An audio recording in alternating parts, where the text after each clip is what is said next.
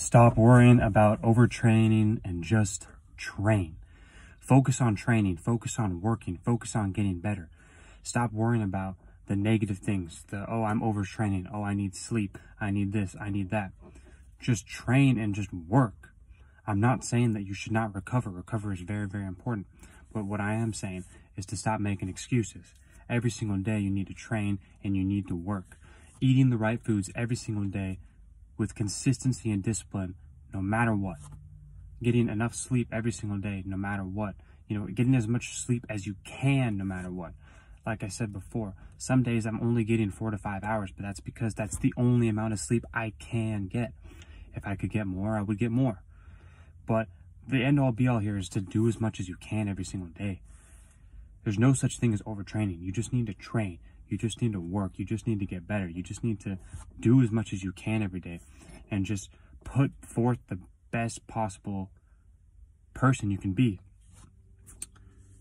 I'm studying a lot about Nick Saban right now because he just retired, and he's a great coach, and he's always talking about being the best you can be. And like how I relate that is basically just eliminating every single bad habit you have. So like, if you want to be the best you can be, are you going to be smoking weed? No, you're not. If you want to be the best you can be, are you going to be partying every weekend? No, you're not. If you want to be the best you can be, are you going to be having fun all the time? No, you're going to be working and training. That's what it takes to be the best. To be the best, you're going to have to work all the time. That's what it's going to take. A lot of people don't like to accept this fact, but it's the truth. You can say either some were born with it, some were made with it, whatever you want to say. And I remember talking to another entrepreneur about this, where he said, I asked him, and I said, do you think some people are born with this? Or do you think some people, you can get into it just by working more? And what he told me, I really liked his answer. And what he told me was, I think we should just shut the F up and just work. And I 100% agree. Whether you believe people are born with it, Kobe Bryant, Michael Jordan, whatever, or you think they just actually built these skills throughout their process, it's a little bit of both. But just shut up and just work. That's the end all be all here. It's just work. Just put everything down and just work. Just do as much as you can every day. Be the best you can be. Just sit down and work. Stand up and work. Work when whatever type of work this is. This could be work out in the gym. This could be work outside. This could be work on your business. This could be work at your job. This could be work longer hours. This could be work.